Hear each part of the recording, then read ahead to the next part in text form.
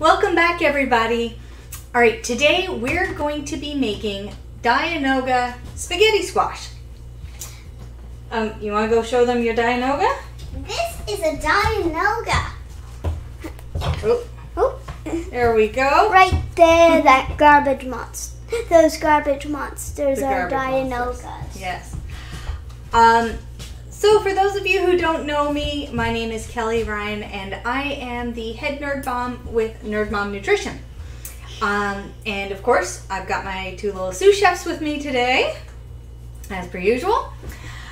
And yeah, we wanted to make a Star Wars inspired recipe, and it's for supper, so we figured we would make Dianoga spaghetti squash. Now the kiddos have their little figurines with them. Can we show them up close? Sure, go quick. There we go. That's mine. Got an X-wing. X-wing. And we've got, he might need some help. And we've got Darth Vader and R2-D2. So, and we also have Star Wars right there. Yes, so lots of companions today. All right, so this is actually a really easy supper. It takes probably about 40 minutes, 45 minutes, but it is really easy, and the cool thing about it is by making it fun, you're going to get a whole whack of nutrients and colors in your dish so that you can feed your family. So, yay. Can I say something? Sure. And your kids will love them. And your kids will love them. And also, you're allowed to make they're allowed to try stuff. That's right. All right, so in order to save a bit of time, I've already preheated the oven to 400 for our spaghetti squash. I don't know if you've used spaghetti squash before, but it's pretty cool because it literally peels off and ends up looking like spaghetti. So what we're gonna do, Bud, your job is to brush the olive oil on. All right, let's put Darth Vader up there. There's your olive oil. Let's not get his cape in your olive oil. And here's your brush. Do you want to put the salt and pepper on behind him as he's doing that? Mm-hmm. Which one should I do first? How about you do this one? So what you want to do is, you know how to do it? You want to just, here you go. You want to just brush it outside and in there. Sorry, it's not actually olive oil, it's avocado oil. I use olive oil for dressings, but I tend to use avocado oil when it comes to cooking at higher temperatures, just because it stands up a little bit better. Mm-hmm. Do I have to put this in here too? Yeah, so I mean, you literally just want to quick brush. It doesn't need to be perfect, right? Can you open this? Oh, got it. Okay, good. Boy, that was hard. All right, so yeah, all we're going to do right now is we are just brushing avocado oil onto the spaghetti squash, and then my little girl here is going to come around behind and put some salt and pepper on, and then we're going to just put it in the oven. We're going to flip them over, put it in the oven, let it roast for probably about 30 to 40 minutes. I'm going to check it at about 30 minutes. And you'll know they're done when you can easily poke a fork in it. All right, how about I do one last little brush to that one, and you can start on the next one while your sister does the salt and pepper. How's that sound? Mm-hmm. Okay. Hang on. No, I'm going to get you over here with the salt and pepper. There you go. You take this. There you go. There's some close enough? There you go. Don't do a lot of pepper in. There you go. Just want don't need to be ginger with it or anything like that. They're not gonna bark or bite. There you go. What's bark or bite mean? It just means you just brush it on. It doesn't need to be perfect. There you go. Next. Okay. Oh, good one. Okay, you did good on this one. That's good. All right. Next. You're good. Done with that one? Yep. Okay. There you go. Now we're going to flip him over. Not very well. Nope. All right. That will do. And there you go. You're doing good. Awesome. So I really like spaghetti squash because it has a huge amount of nutrients in it. So like I said, I'm going to tell you in a little bit some of the different nutrients that I'm going to use. But this is actually going to be a vegetarian dish. For the most part, yeah. It's pretty much going to be a vegetarian dish. I mean, you can add cheese, if you Parmesan cheese if you want, but not a necessity. Okay. Next. Oh, I'll do one last. Might need a bit more avocado oil, hey? Yeah. I'll get the avocado oil. Thank you. There we go. There's the one. There you go. With avocado on it. Okay. I'll start doing it. There we go. Lay that there for now. See if we'll need it or not. Hey, you might not. Okay. Other things that... Yeah, flip it around. Awesome. The other things that we're going to put in this recipe are... I've already got a can of lentils that have been rinsed and drained. We're going to put in 12 ounces of cherry tomatoes, which I will cut in half. About 2 to 3 cups of baby spinach. Now you can really use anything green. It could be spinach, it could be kale, arugula, it could be, you know, even like the baby spring mix, whatever you like. One great thing with... Oh, a little... Oh no, I think you're actually pretty good. One great thing with this recipe is where you're cooking it. It's especially good if, you know, you have some that's already starting to wilt a little bit, then that can go over into the sink. If you have some spinach or kale or whatever that looks like it's going to wilt a bit, you can use that because the reality is you're going to be wilting it in the recipe anyways. Salt and pepper, mademoiselle. Thank you. And now I'm going to put these in the... Yeah, I'll take that in a minute. I'm going to put these in the oven for, like I said, about 30 to 40 minutes, but I'll check them after 30 to see if they're done. Mommy, I'm just taking out the top for it to be washed since this. Nope, I washed the whole thing. Because the bottom could be dirty too, just where we used it and touched it and whatever. Alright. So let her finish with that. Now, while she's doing that, I'm going to get my pot. Mommy, can I give a warning about salt? Sure. And pepper? Sure. If you have too much pepper or you have a big chunk of pepper, then it may be a bit spicy, and salt, it will make you a bit thirsty, so just wanted to warn you guys about it. Alright, so... Do we need salt and pepper anymore? We may need it, yes, for the... okay, then that means I'm not going to put on the top of the salt, because it's really hard to take off. Okay, so put this one in. Alrighty, so we just put the spaghetti squash into the oven. So like I said, that's going to go for about 30 to 40 minutes. So now we're going to start on our sauce. So what I'm going to do, I'm going to start by putting some avocado oil in here. And all you want is just enough to coat the bottom. There you go. Put that back.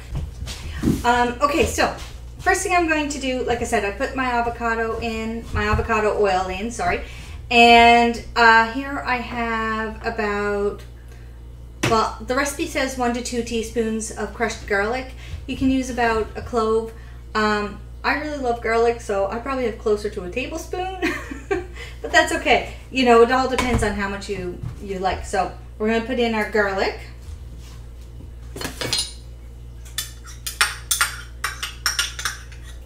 There we go. And I'm going to put this over on the stove. I like cooking the garlic a little bit first just so that it takes away some of that raw taste that garlic can have. So I'm going to put it on about medium. Mommy, whenever you have dishes that you don't need, can you give them to me so I can put them in the sink? Mommy? Why do you need Q-tips? it's not Q-tips. Oh. It's toothpicks. Why do you need toothpicks? They're going to help with the Dianoga, but we don't need them yet. All right, so I just put the garlic on to just start cooking a little bit. Now I have here 12 ounces of baby tomatoes, which I am going to cut these in half.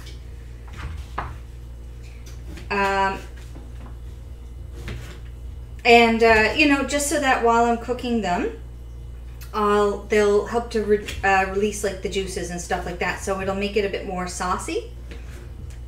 Mommy, Mm-hmm. can I have a bit of a tomato? Me too? Sure. There you go. Did I cut all those? No? Okay. So yeah, as you can see, I'm literally just taking them and I'm just cutting them in half. Some people have difficulties with the tomato seeds. If you do, you know, you can even use like bigger tomatoes and scoop out the seeds, and then just add water for the liquid. Now, while I'm cutting, I'm going to tell you some of the nutrients that are in this. This is actually a very nutrient dense recipe, which is super cool because, you know, all in one recipe, you're getting a bunch of nutrients which are super good for you and your family. So, obviously, because of all the vegetables and the lentils, I'm using the lentils basically as a replacement for a protein source instead of meat. So, because we've got all the vegetables and the lentils, there's going to be a good bit of dietary fiber in this. People I know a lot of times worry about getting enough fiber, so this is really a great place to get it. But also it has a whole whack of vitamins. It has vitamin A, vitamin C, a bunch of the B vitamins, and vitamin E, which is one of the protective vitamins, one of the antioxidant vitamins. A lot of people, especially women, have trouble getting iron. Well, this recipe has iron in it, but it also has potassium, calcium. So if you're someone like me who struggles with getting calcium because I don't eat very much dairy, this is a source of calcium. There's also magnesium, bioflavonoids, which are great, niacin, plant protein. So if you're looking to get protein, but you don't want to eat meat for every meal, this is a recipe where you can have some plant protein. Folic acid for any wanting to be or soon to be or slightly post mommies. But also there's zinc, a bunch of phytonutrients, selenium and magnesium, manganese, and more. So this really is a great recipe to get a bunch of nutrients. And as you can see, we're using a bunch of colors. So we've got reds, oranges, green, yellow, white, you know, so brown. So it is a very good variety of colors. Oh yeah, and the spaghetti squash is yellow. Yellow. Yeah, so, yeah. I hear that bubbling. Yeah, so that's, I'm just starting the,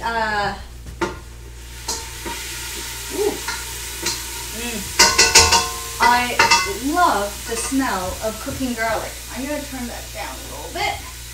And I'm going to put my tomatoes back in here.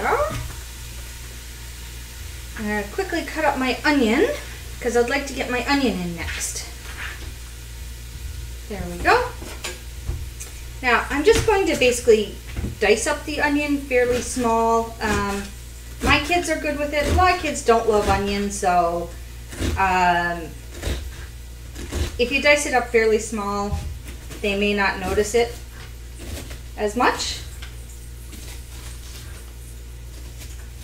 Mommy, can I have some of the onion? You want a piece of onion? For sure. There you go.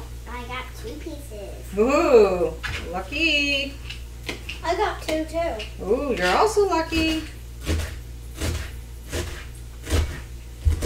All No, right. 3. You got 3. Holy bagumba. 3 pieces. All right. And we'll get the onion in. Can I Okay. have some, Michael? Okay. Okay, now we'll get the onion in Ah! and get that going. Martin's putting the tomato in. I'm going to put it in a minute because same thing, the onion, it's really nice it can get started first so that you can get it to soften a little bit before you add. That's a really good question actually, why I'm not putting the tomato in yet. You want to soften your onions a little bit before you add your vegetables because it's just, it gets a little bit sweeter and a bit nicer. So, now the recipe only calls for 1 bell pepper. I had a half of one that I wanted to use up, so that's fine. I'll just add a little bit of extra bell pepper, right? Right, guys? You can use whatever color bell pepper you want. We really like the, don't reach in while I'm cutting. Wait, can I have one? You sure can. There you go. Bop, bop, bop, bop. There you go. I like bop, bop, bop, bop. Yeah, we usually buy like the variety pack because then again you're getting some different colors, right? Which is awesome.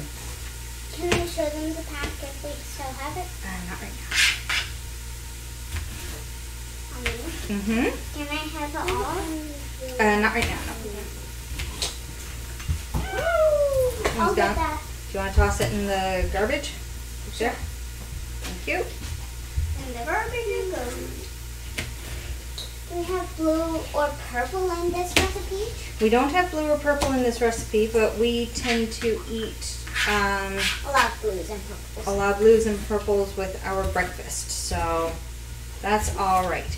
But you'll see me a lot of times when I'm cooking using oranges and greens together. It's actually 2 vegetables or 2 colors that work really well together.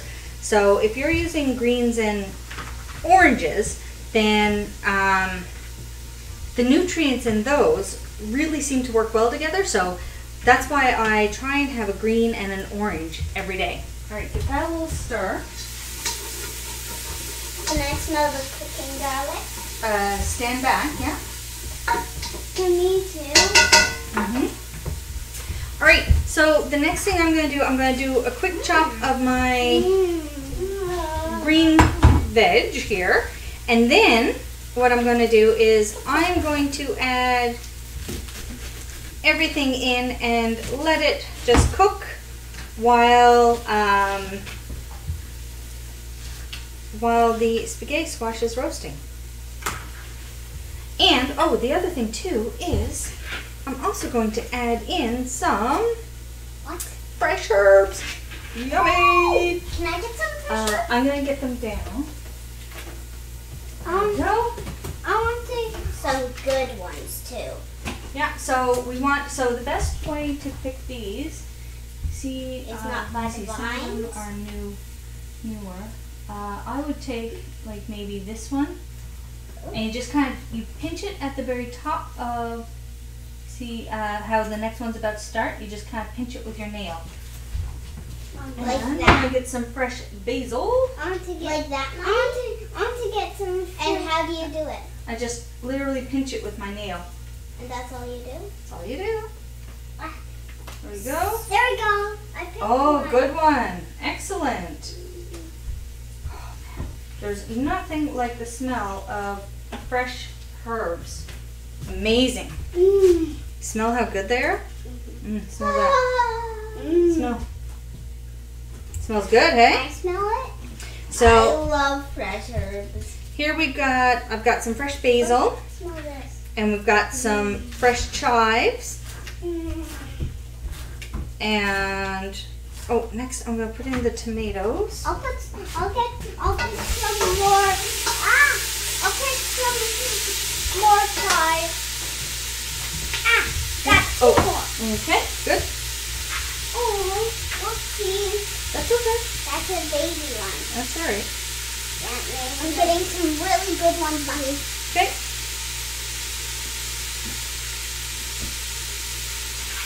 Stop. some.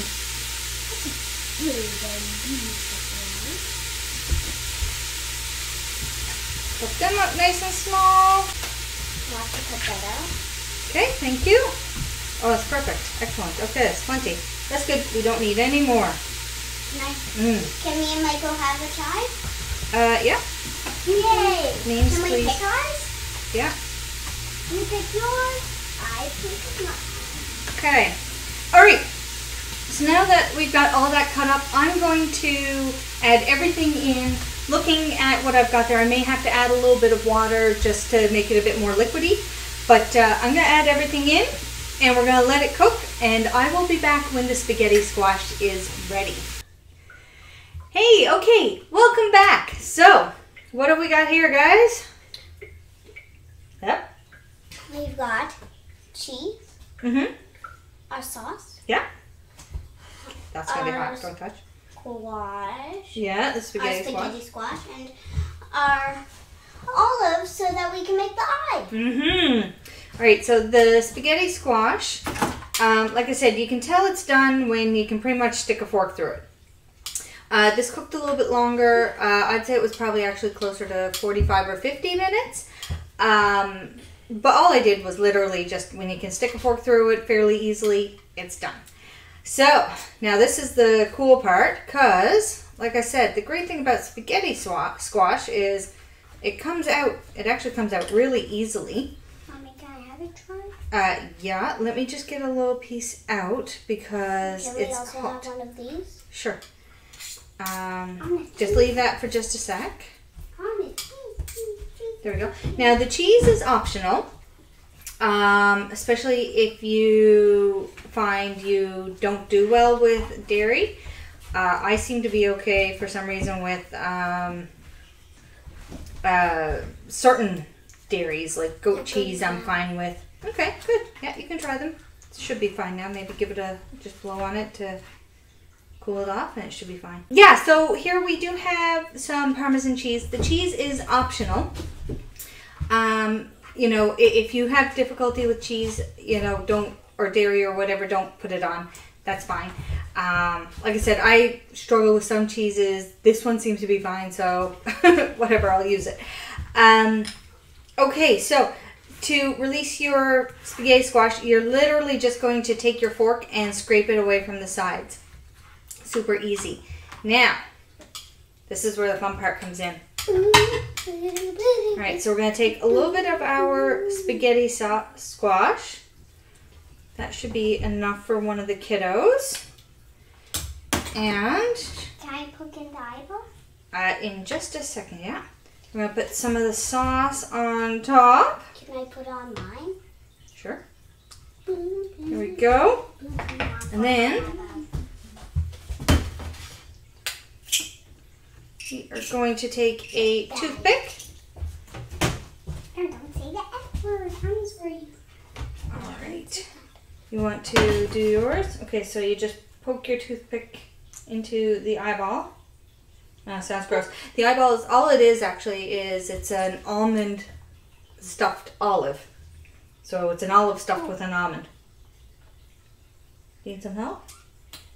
I think I'll be fine. Okay. So we're allowed to eat this part. That's good. That's good. We're allowed to put this. We're allowed to eat this. We will be, yeah, when we get it all done. And we'll just try and get him standing up. We'll try to get the eyeballs standing up. Let's poke him into a tomato. There we go.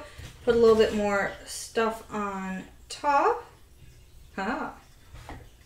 So that the eyeball looks totally gross. So it looks like he's coming out of the garbage heap. He's coming out of the garbage heap. Go. There we go. Ah, there we go. And then, like I said, you can top it with a little bit of cheese. On mine and the kid's dad's, I'm probably going to put some chili peppers as well. The great thing about this is you can kind of make it however you want. And let's get this closer. There we go. We've got the Dianoga spaghetti squash. All right, you're gonna want to go off with that. Don't eat the toothpick. I don't eat the toothpick. Alrighty, we gonna do yours? Okay, so I just want to say thank you so much for following along with us today. I would love it if you'd like and subscribe, so please make sure you hit that like and subscribe button. And check out some of our other videos. We've done a whole bunch, including Golden Snitches, Draft of Peace, Unicorn Popsicles, this one. And also the Wookiee cookies. And Wookiee cookies. The Wookiee cookies were yummy. Jabba the Hummus. And Jabba the Hummus. Yeah, so we've made a whole bunch now. So make sure you go check out some of the others. And then don't forget to like and subscribe. We will see you in the next time. Bye.